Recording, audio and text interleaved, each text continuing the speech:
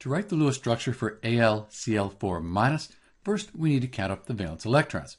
So on the periodic table, we can see that aluminum, group 3 or 13, that has 3 valence electrons. So we have these 3 valence electrons for aluminum, plus chlorine right here, group 7A, sometimes called 17, 7 valence electrons.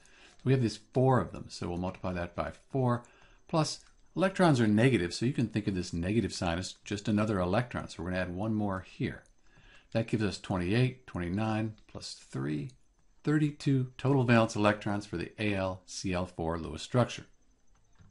We'll put aluminum in the center, that's the least electronegative, and then we'll put chlorine atoms around it. Let's move this down a little bit. So we have 32 total valence electrons for AlCl4-. Let's put electrons between atoms. That's going to form the chemical bond. So we'll put them there, and that means we've used 8 out of the 32. After that, we'll go around and complete the octets here on these chlorine atoms until we run out of valence electrons.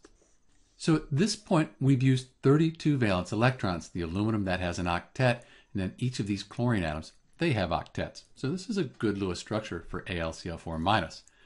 It is an ion, so we should put brackets around it and then put a negative sign on the outside to show that it's an ion.